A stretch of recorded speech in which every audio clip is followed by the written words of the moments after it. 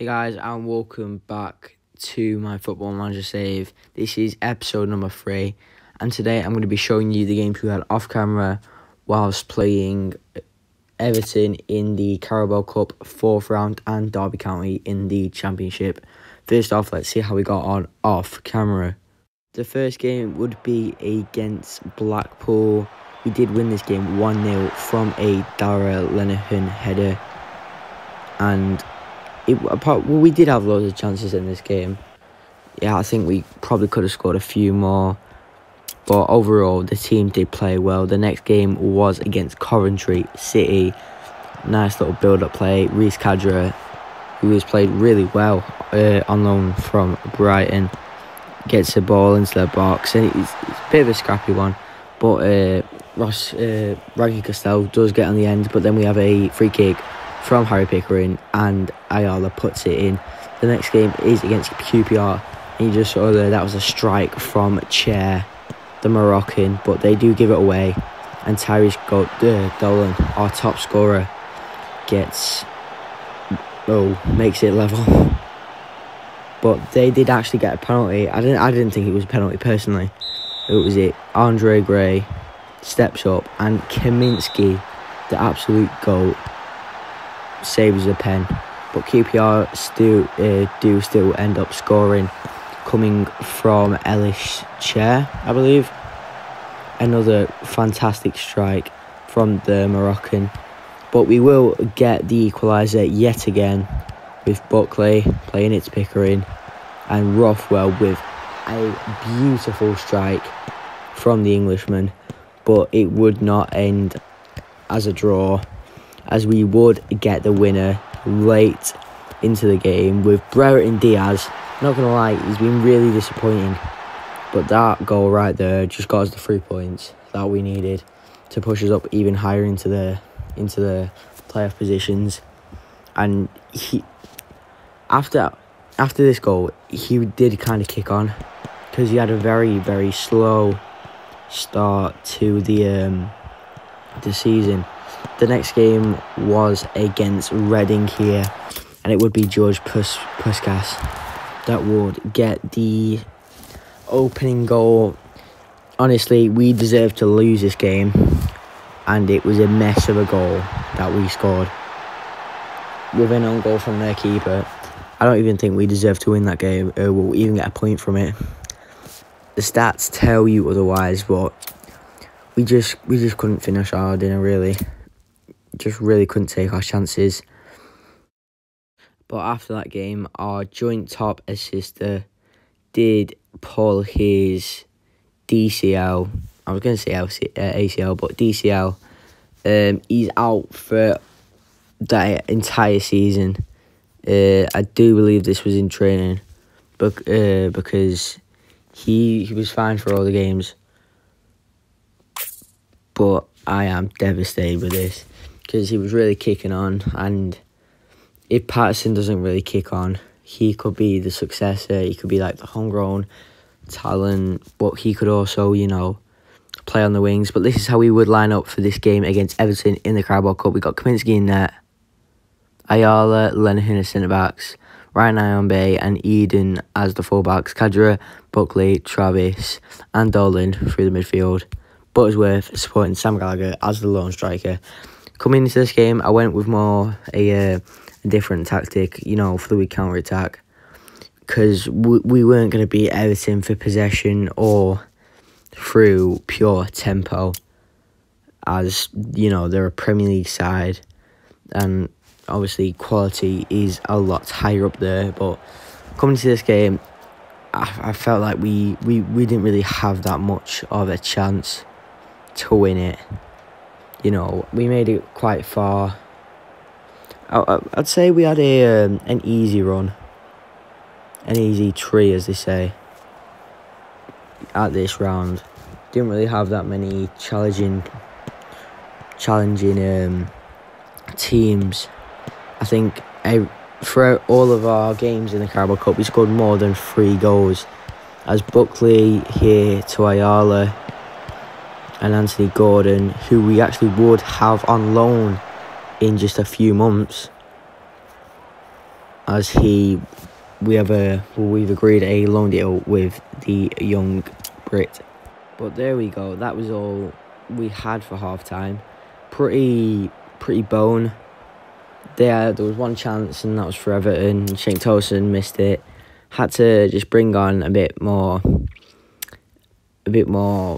playmaker, a bit more of a playmaker as a Pervaded, a bit more fresh legs, you know, and hopefully hold on to this draw or even snatch a late winner, because I do believe this goes to penalties if we draw, yeah. But the substitution will need to be made. It does look like, as we go, Jacob Davenport getting him on. Sam Gallagher straight at Pickford, England's #1. But at this point, we really were just holding on for really dear life, really. As we were not looking like we were going to create any chances, we were just holding on, really.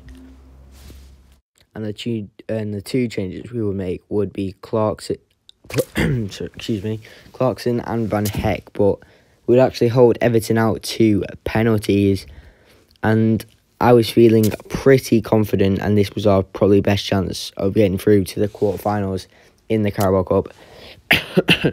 I just picked the first 5 penalty takers and then just left the rest, because I didn't really think there'd be more than 5, and if so, just let the the players decide for themselves.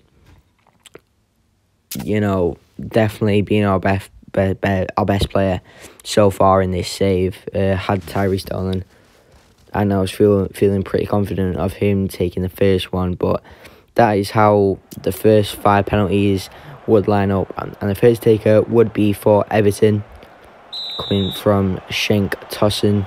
He steps up and puts it past Kaminski. Next up, our best player this season, Tyree Stolen, the young Englishman, and Pickford does deny him of his penalty shootout goal.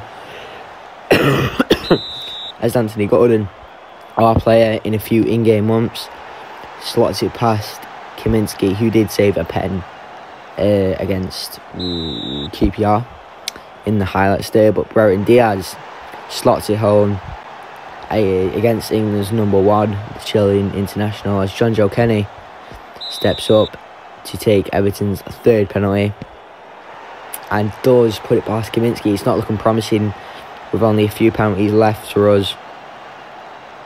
Steps up is Leighton Clarkson, the sub that we did sub on, and no run-up needed. He just walks up to it and takes it, the Liverpool alone, as Tom Davies slots it past Kaminski. It appears we do we do need to win this one, otherwise we will be getting knocked out of this competition. Jacob Davenport will be the one stepping up. A lot of pressure on the young man's shoulders, and it's straight at Jordan Pickford. Just not really what we wanted. Excuse me. But yeah, we would hold Everton out for a 0-0 draw. They would get the better of us on the penalty shootouts. But I think we did well to get in that position anyway. But moving on straight away to the Derby County game in the Championship, as I said before, we would start out with Kaminski, Lenihan, Van Heck, Pickering, Nyambe, Travis, Rothwell, Diaz, Buttersworth, Dolan and Gallagher as the lone striker. Coming into this game, I think Derby were rock bottom, and you know, with the points deduction, but they were actually getting some decent results against some good teams, as Brad would win the ball, but we would get it back as Buttersworth finds Pickering to Van Heck, back to Pickering, and does get a ball into the box. It's a great save by Alsop, the Derby County keeper, and has stopped Dolan from getting his 10th of the season, I do believe, around that figure.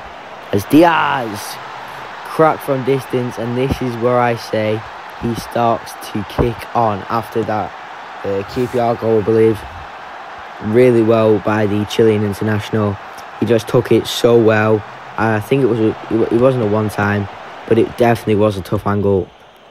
And I've got to be honest, that is a really impressive finish. The man that scored and passes it to Rothwell, he's been brought down, and we will get a penalty for that. I don't know who's taking this. It will be Buttersworth, the youngster, to get his first senior goal for Blackburn Rovers. It is Daniel Buttersworth. He will slide it home and make it 2-0, as now we have Pickering. Finds Rothwell and tries for a crack. And what a finish by Joe Rothwell. 3-0 up inside or just over 20 minutes. That is very impressive from the boys in yellow right now. And hopefully we can get a few more. Just trying to utilise the weak points in Derby's defence. As we have Diaz now. Gets a ball into the box. It's Sam Gallagher. Rothwell. 4-0 is incredible in the first half. 4-0 first half. I don't think we could have had a better first half in this game. And with that, we have secured the 3 points in the first half alone. But we do get a fifth with Patterson's ball to the youngster that I literally sub on a minute before, as it was Gilsman. Honestly, this guy is a nobody. Our squad depth was terrible. Well, it is terrible, and all of our players were knackered. So I call this guy up to the first team. He's in the reserves playing and all that, and he gets the goal, which is so impressive from a youngster.